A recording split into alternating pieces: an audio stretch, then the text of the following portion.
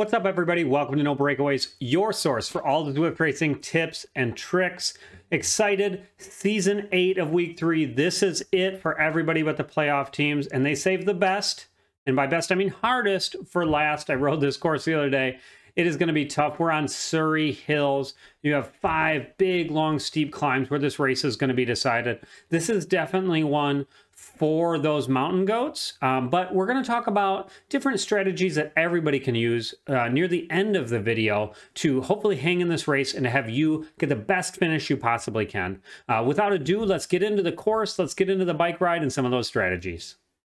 All right, here we go, the Surrey Hills route. The A's and B's have 44.1 or 44.4 kilometers. 1,033 meters of climbing. The C's and D's, 37 kilometers, right around 830 meters of climbing. No one actually knows where the finish of the C's and D's are going to be at, or what the exact climbing is. So I took a rough guess on here. I don't think this shows the course very well. So big thanks to my main man, Craig O, from the Dirt Discord. He posted this and gave me permission to use it. The Surrey Hills route, kind of broken out with the different hills. I really love this view. As you can see, there is a 5K lead-in. That lead-in includes your first Fox Hill, where you do get points. Going forward, we have Leith Hill, Box Hill. You don't get any points on Box Hill because you don't go through the start-finish. So that's just going to be a hard climb. Then Keith Hill and Fox Hill. So there will be 4 places for you to get the intermediate points this week. First Fox Hill, Leith Hill, Keith Hill, and Fox Hill. We'll go through each of those hills and all of those course features in a lot of detail coming up.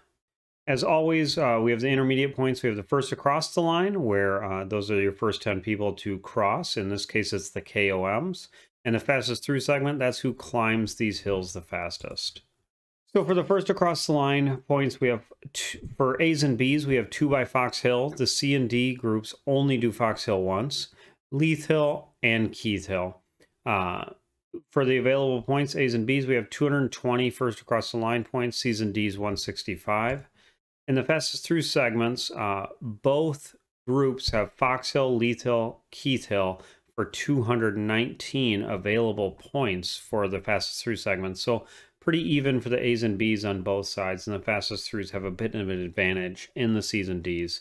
That may play into your strategy, but really this is going to be quite a race of attrition. Power-ups, we have the Feather, which will be the one everyone wants. We have the Draft Van, which has some limited use, I suppose, on the flats. And we have the Anvil for the downhills, which, you know, frankly, I can't imagine anybody's really going to want. That's, you know, if you get it going through one of the KOMs, use it on the downhill. Maybe you can catch up to an X group. That would be good, but that's one you're going to want to get rid of, you know, right away, so that hopefully on the next hill you can get your featherweight. So the meetup didn't actually start me in the pens. I believe you start in the normal pens and you take a left and you come over this bridge here. The lead-in is about 5.1 kilometers total, but you go up Fox Hill for some of that. So you have about 2.7 kilometers of flat ground. If you're lucky, it'll take 5 minutes before you get to your first Fox Hill. So make sure you get a really good warm-up in and that you're feeling good, ready to rock and roll, because that first Fox Hill is going to be extremely hard. I anticipate that just being one of the toughest breaking points of this race. So let's hop right there. So the first little thing that you're going to come to is maybe like 2 kilometers in. There is a little bit of a hill here. You turn to the left. This is not where Fox Hill starts, but this is a place I don't think anybody's going to try to do anything. I think everybody's going to be waiting until Fox Hill, but just be aware it does pop up to about 6% grade. Here's the Fox Hill KOM, 2.4 kilometers, 4.9% grade. For our expected time, again, these are mostly guesses. I had to extrapolate pretty wildly from one data point. For the women, Cat A, 6 to 7 minutes at 5.5 watts per kg, 7:30 to 8:30 for the B's, the C's 9 minutes to 10 minutes, and the D's 10 to 12 minutes. For the men, I expect Cat A 4:50 to 5 minutes, 6:30 to 7 minutes for the Bs. C is 7:45 to 8:30, and Cat D 9 minutes to 10 minutes. Here we are coming up to these two houses here on the right. That's how you know you're getting close to Fox Hill. It's just in front of us, so you can't quite make out the start point yet, but it is really close here. I'm going to go ahead. We're going to watch Fox Hill this entire time. I'm not going to play it the whole time the second time.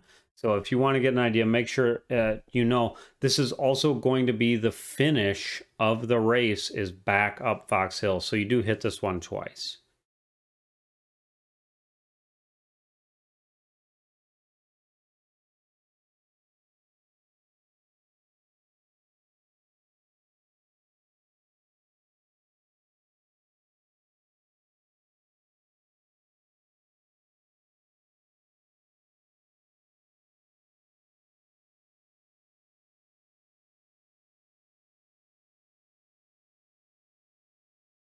I did want to point out when you get to this bridge, you have about 1.6 kilometers left to the top of the climb.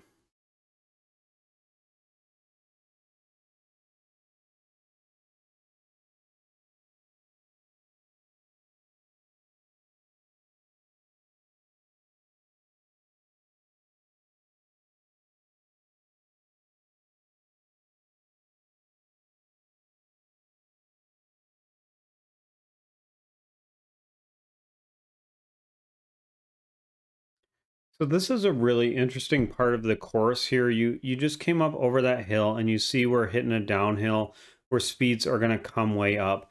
I think a winning strategy may be to really hit it hard right here on this flat going into the uphill and see if you can make a long break into the finish. It would be about a 0.2, 0.3 kilometer break into the finish. But because it is an uphill, there's a chance to kind of outsmart maybe some of your opponents and go at a place where they're not expecting. And you see it does kick up just a little bit here.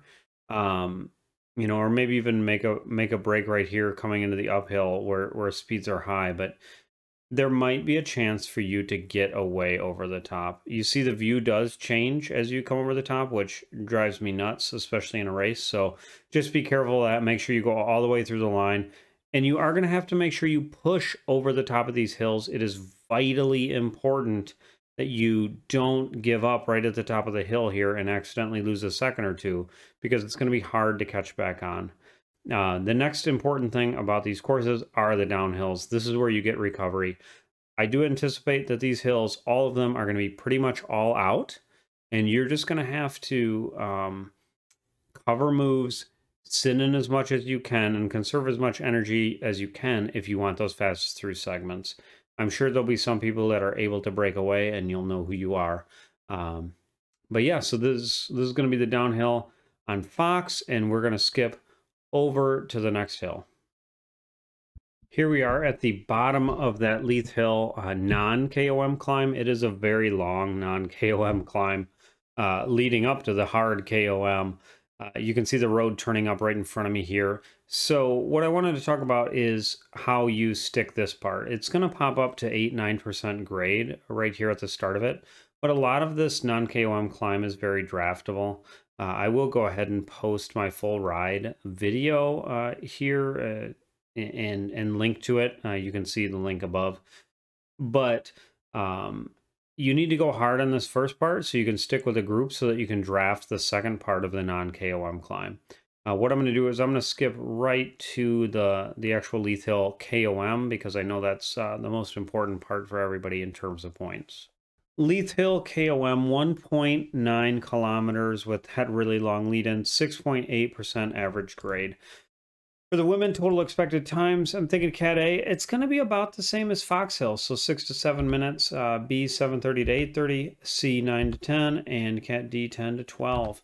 For the men, same thing, Cat A 4:50 to 5:20 or so, Cat B 6:30 to 7, Cat C 7:45 to 8:30, and Cat D 9 minutes to 10 minutes.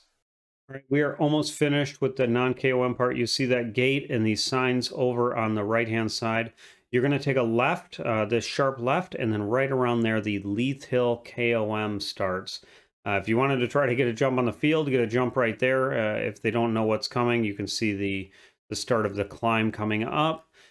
This is a long, it's not a long climb, but it's really hard. And so it's gonna be a tough challenge. I don't think it's gonna be as tough as your first Fox Hill, but I do anticipate people going all out for it. So we'll go ahead and watch this entire climb and talk again at the top.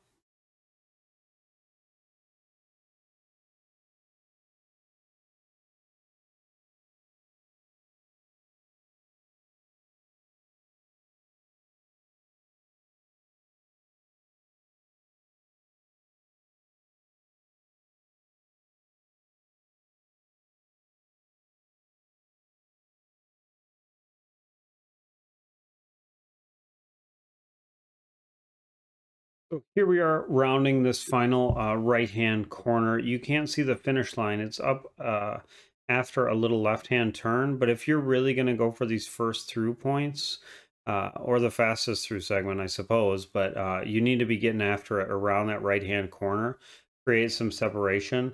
If you're going to try to do just a very final sprint, you're going to want to start coming through maybe midway through this straightaway. But you can't leave it all the way to that left-hand turn up there. So we'll let this go ahead and play out through the rest of that. And we will skip to Box Hill, which is the next hill, but not one of the KOMs.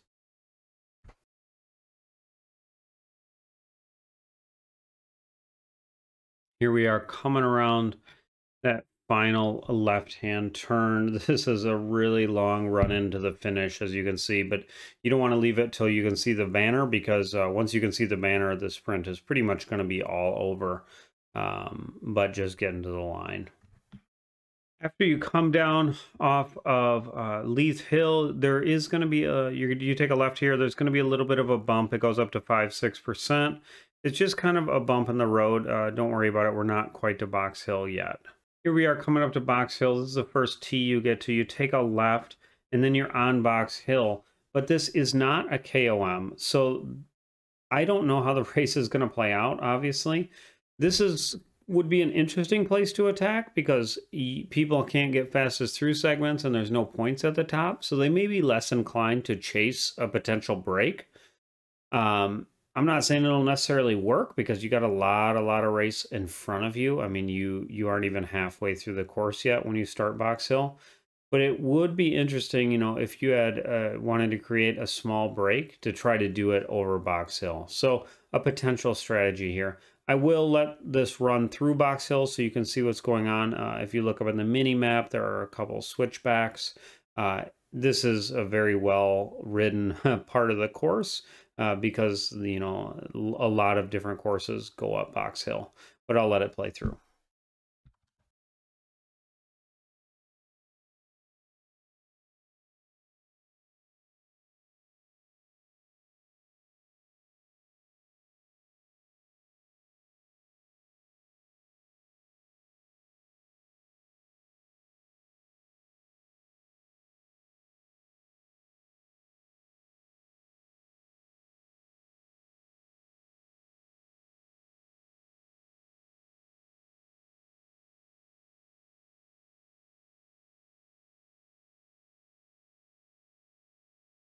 All right, here we come up to the banner of Box Hill. Again, this is not a KOM, so no one's really going to be sprinting for it. After that, there is a big flat, and then there's a little dip in the hill. Getting over that next bump is always really hard. I know I've actually been dropped after holding a pack on this hill, so make sure you keep your focus. You can't let off. You have to stick with your group. There is what feels like forever until the downhill actually comes on the other side of this. Leith Hill KOM, 4.3 kilometers long, 5.0 average grade. The expected times for the women, 11 to 12 minutes at 4.8 watts per kg, 13 to 14 for the Bs, for the Cs, 15 to 17, and for the Ds, 18 to 20. For the men, we have 9:30 to 10:30 at 5.1 watts per kg. Cat B 12 to 13, Cat C 14 to 16, and Cat D 17 to 19 minutes. So some really long climbs here for Leith Hill. So you are basically going to come right off of that Box Hill climb. You take the downhill and you're right into Keith Hill. And I can tell you this is not a very pleasant experience. There we go. We just started it. Keith Hill, in my opinion, is going to be the hardest climb of the race. Even in my free ride, it was the hardest thing, and I wasn't trying to push it that hard. It's a very long climb. And it's one where I think if you really wanted to make a break, this would be a super interesting place to try to do it. It's a long ways to finish, so I think people are going to be hesitant to chase you. But this is a 4.3 kilometer long climb. You have that average 5.0 gradient. It's just going to grind and grind and grind on. You know, you're talking for most of us people, it's going to be a 10+ minute climb. So if you are a pure climber, if that is your thing, and I definitely know a couple people who are salivating at this opportunity, I think Keith Hill would be a really interesting place to try to make your mark on this race, to try to really put the hurt to people so that going into Fox Hill, you only have to deal with a couple more people and their legs are toast from this effort that you put in here. This would be the first hill where I would start to think about leading parts of the climb that aren't the end where the points are to try to really hurt your opponents instead of letting them do that to each other. So let's go ahead and we will watch this entire climb. I will speed it up quite a bit because it takes forever, and we'll talk about the top.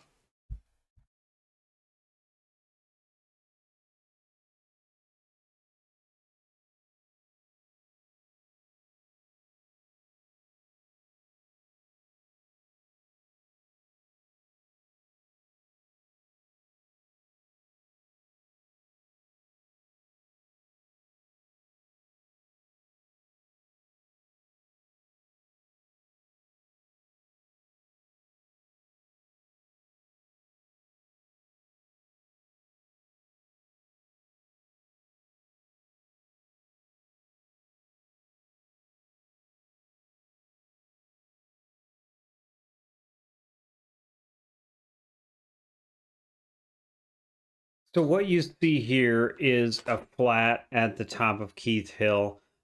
It is a flat run-in, so it's basically going to be a sprint finish if you can make it up that giant hill to actually get to the sprint finish. But once you come around there, you're basically in the clear. You want to draft, recover as much as you can, or try to catch the person in front of you. Would be a good time to put in a little dig to try to catch somebody, so you can take advantage of a draft. We'll watch the rest of this, and then we'll skip to the base of Fox Hill. Here we are coming back up on those buildings before Fox Hill. You do kind of meander around a little bit before you get here. There are some very gentle rolling hills. I don't want to take you all the way through Fox Hill again, but suffice to say that this is going to be an incredibly difficult climb. People are going to be going full gas. Try to hang on there at the bottom if you're with a group and see what you can do over the top.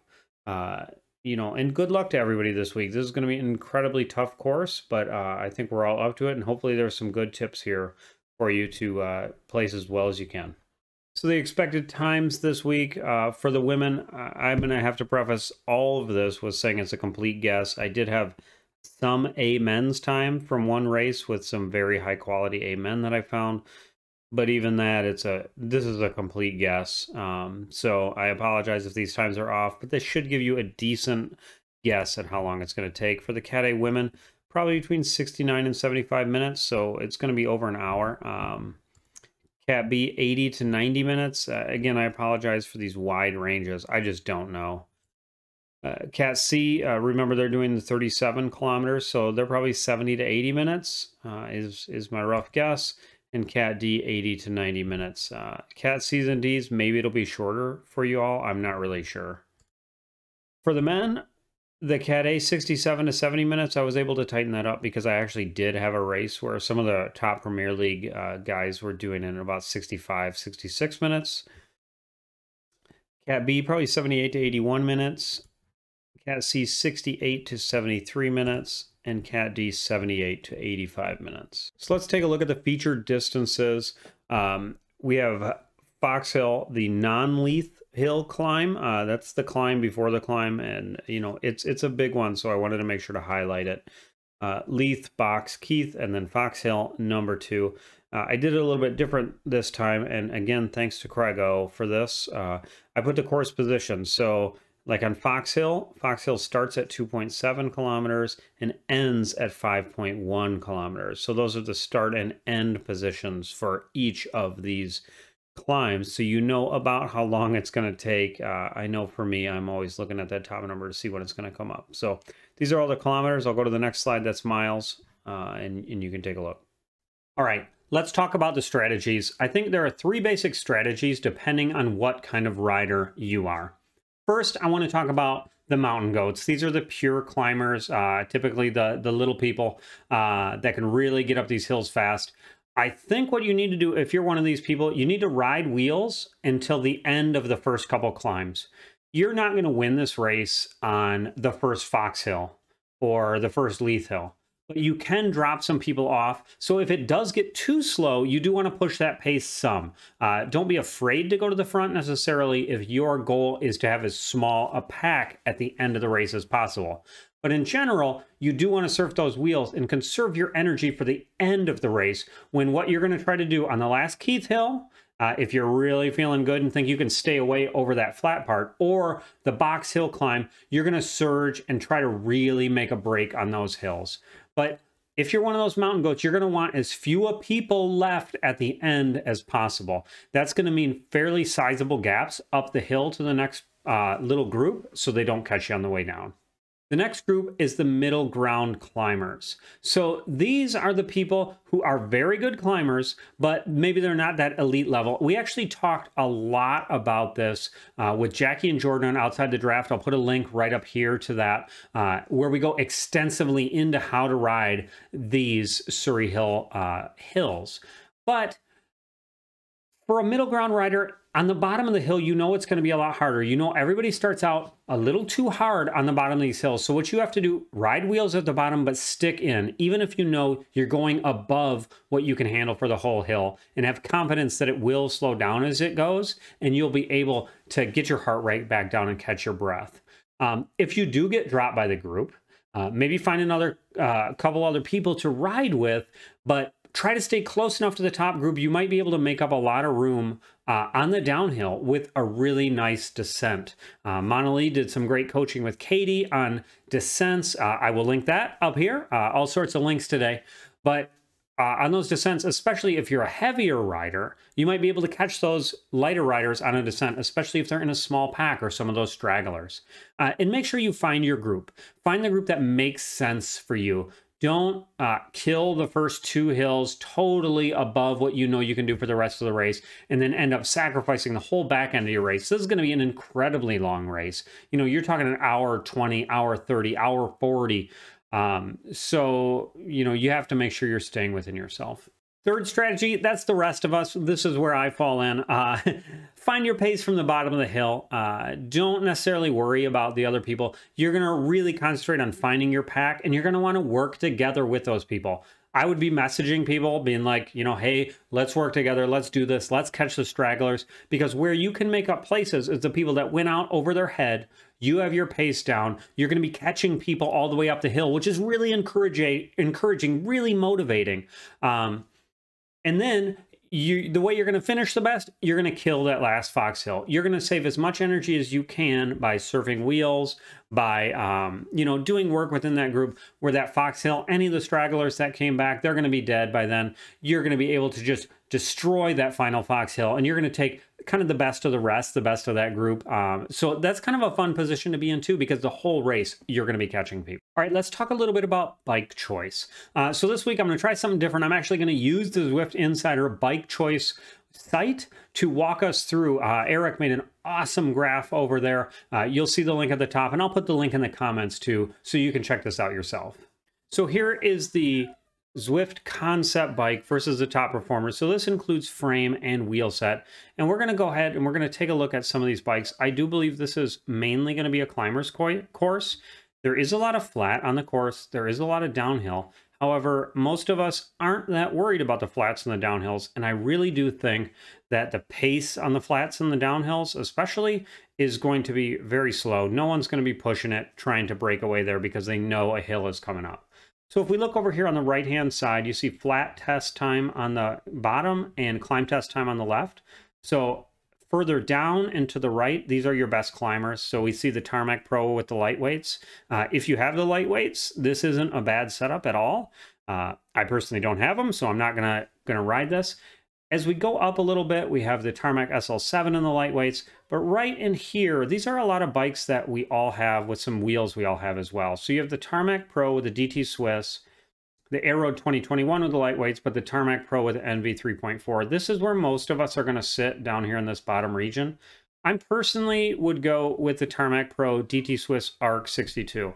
Even though the flats are not nearly as important on this course, this does give you a pretty significant flat advantage versus, say, the Tarmac Pro with the lightweights.